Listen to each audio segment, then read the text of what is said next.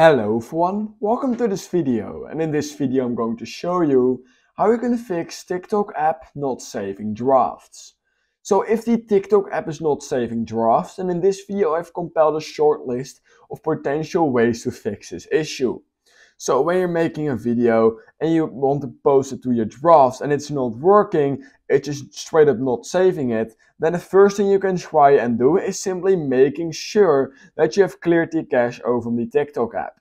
To do this, simply open the app, go to your profile and then go to the top right corner of your screen and then click on Settings and Privacies. Once you've done that, scroll down till you find Free Up Space. Once you're right here, click on Clear Cache and click on Clear Downloads, and basically once you've done that you can see if maybe that fixes your issue, because when there's too much cache on your device it could cause issues with there just not being enough storage to save your basically your draft.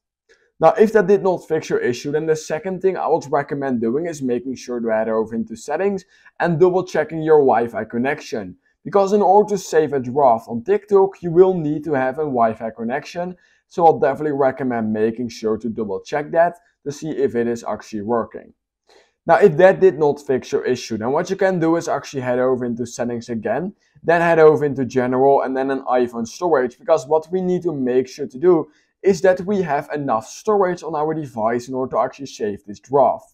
Because what happens on basically TikTok when you save a draft, TikTok will just simply save that draft quickly into your storage, and then once you've posted it will automatically be posted from your storage. So it's really important that you have at least 0.1/0.2 gigabytes of storage left over your device in order to actually start saving drafts.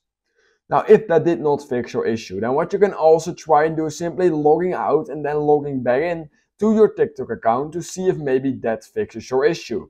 You can do this by heading over to the top right corner of your screen, Settings and Privacy, and then scrolling down to Log Out, and then just click on Log Back In and just type in your username and password. You should be good to go and you can see if maybe that fixes your issue. Now if that still did not fix your issue, then what we can do is basically reinstall the entire TikTok app, but we're not going to do that on the normal way you might normally use. What we're going to do is head over into settings, and basically once you've done that, click on general, iPhone storage again, scroll down till you find TikTok right here, then click on offload app, wait a few seconds, then click on reinstall app back again using this screen.